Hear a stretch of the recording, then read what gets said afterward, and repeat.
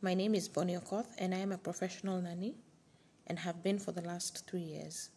I am a survivor of human trafficking and a passionate activist for domestic workers. I currently work as a full-time professional nanny. I have experienced all the 3 sectors of being a domestic worker, that is home health care, house cleaning, and childcare.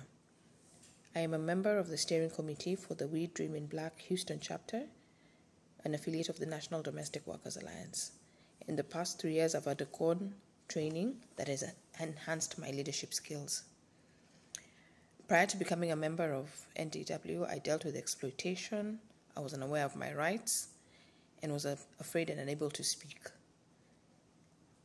Upon becoming a member, I was now able to negotiate my pay, have paid leave, and have paid health care. My vision for domestic workers is to create awareness of the injustices that plague our industry, lead workshops, and educate fellow domestic workers on their rights.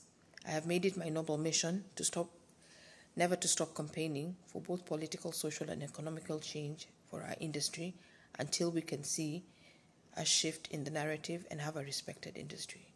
Therefore, I ask you to vote for me as your council member. Thank you.